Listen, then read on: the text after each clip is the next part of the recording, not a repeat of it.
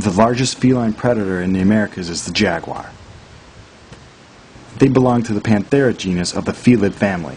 The other three larger or greater cats, the ones that can roar, would be the lion, the tiger, and the leopard. Sometimes they confuse the jaguar with the leopard since both cats are spotted. As you can see here, the spots on a jag are heavier rosettes and have smaller spots within them. Shown in this video is the black jaguar. It's a rare color of the jag caused by melanism. The jaguar is a powerhouse that can reach up to 300 pounds. They have a tough build and a very strong jaw, reportedly the strongest jaw of all the cats. And they use this powerful jaw to kill their prey with one crushing chomp to the skull. Other cats usually prefer to go for the throat. Their prey can be anything from a deer to rodents to reptiles.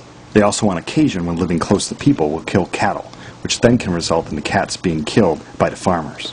It has been seen that jags living close to humans will choose to hunt later in the evening when people aren't around. Their home range has shrunk over the years, but they can still be found from the southern tip of states like Arizona and New Mexico throughout South America, with the majority of them found in places around the Amazon rainforest.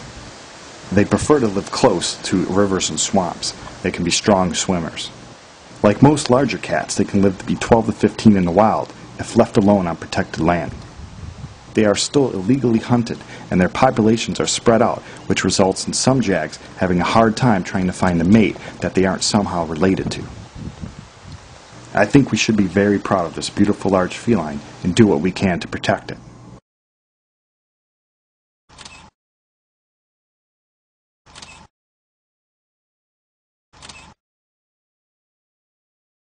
The black jags are pretty cool, huh? I'd like to say thank you to everyone here at the Wildcat Sanctuary, especially the jaguar, Guapo.